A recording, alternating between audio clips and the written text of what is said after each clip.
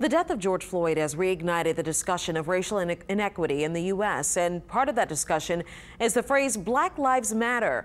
Now, some have countered that phrase with another one, All Lives Matter. Although only one word is different, it sends a very different message to Black people. Now, Times-Picayune New Orleans Advocate columnist Will Sutton penned a powerful column in today's paper and on NOLA.com explaining why. Katie Moore had an extensive conversation with him today. I think there are a couple things that make a difference when we're talking about these things and when we're writing about things. One is personal experiences that people can connect to. They may not have had the specific experience that you have had, but if you're able to have someone take the time and listen, and they understand that you have a migraine headache, even if they've had a number of headaches throughout all their years, but they've never had a migraine, they have some sense of what you've experienced. And you don't want to hear that, well, a bunch of people have migraine headaches. I haven't had a migraine headache.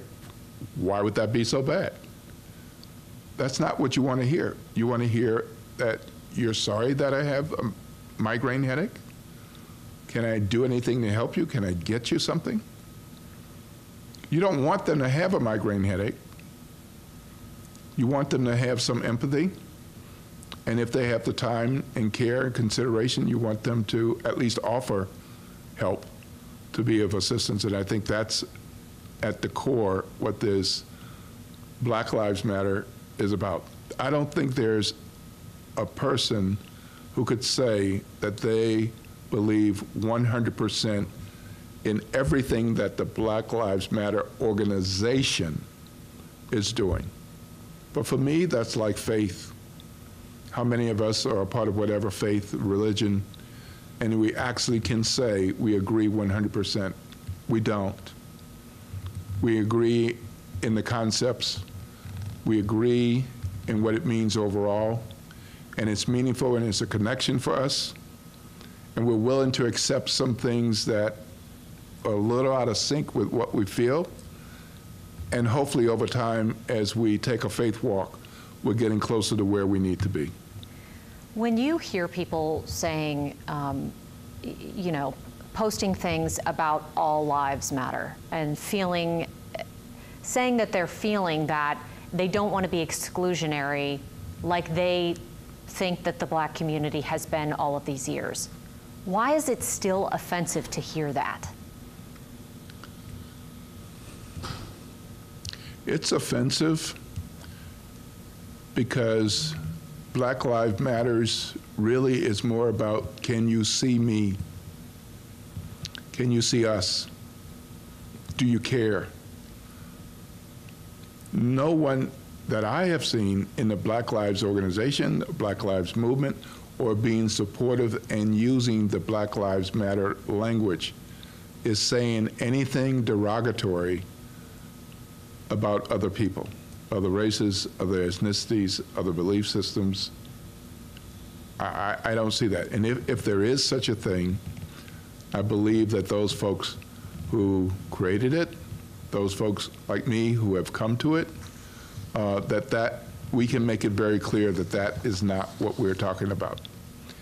So it's really important that we recognize that when we say Black Lives Matter, we're talking about more focus on an area of pain and hurt and frustration.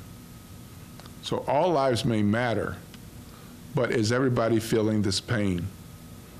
Recently, some months ago, we had those bad tornadoes in Ruston.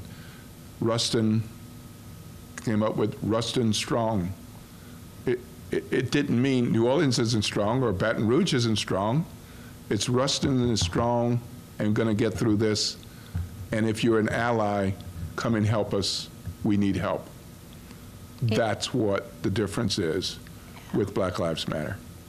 In your column, you mentioned that you wanted to talk about some of those personal anecdotes, and one of them was you bringing groceries to your apartment, and you had to park across the street. And you said that, you know, you were concerned because a police officer was in the area and, you know, came up to you.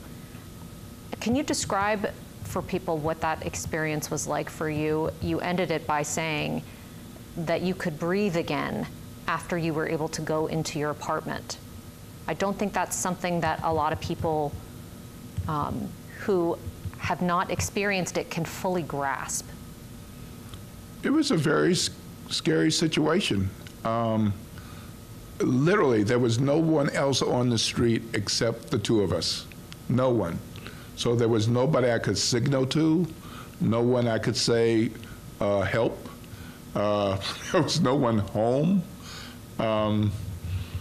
And I'm crossing the street on the sidewalk and then walking up the walk to the doorway, and the officer literally rushes over to me, his hand on his holster gun, and starts questioning me, and I'm wondering what the problem is, because this is where I live and I have groceries. I'm going into the place.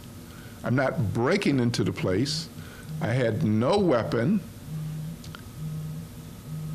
and I'm treated as a suspect based on what?